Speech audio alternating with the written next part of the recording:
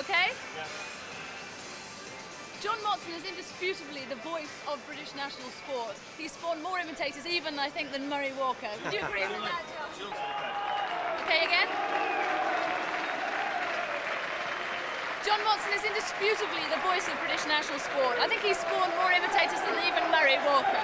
Hi there, John. Hi, Julia. How long have you actually been a commentator?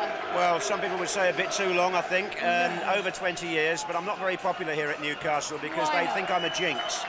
And every time I commentate on Newcastle United, they seem to lose. So it hasn't been a very easy day for me so far today, but they're quite good-natured about it here. Because one of your first broadcasts was actually 72 at Newcastle against Hereford, wasn't it? They haven't forgotten it in Hereford, but they certainly haven't forgotten it in Newcastle. Is that when you got your coat, John? No, I've had a couple of coats down the years. I've recycled it, I think. Oh, okay, environmentally friendly. Very much so, yeah. Over the years, you've obviously had many great moments. What would you say has been one of your more embarrassing moments in commentating? Well, I think the funniest thing that ever happened to me during a game was on a very muddy pitch at Derby in the 70s when the referee gave a penalty kick and the penalty spot was obscured by mud, and we had to wait for the groundsman to come out with a pot of paint and a tape measure, and they had to actually paint the penalty spot before the kick was taken. I couldn't think what to say in that situation.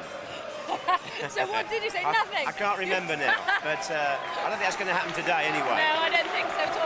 Talking about today, obviously, I mean, you say there's a jinx, but what do you predict as a title? Well, I'm not actually trying to sit on the fence on this one, but I do honestly think it will be a draw and it will go to a replay because I think Blackburn are very hard to beat.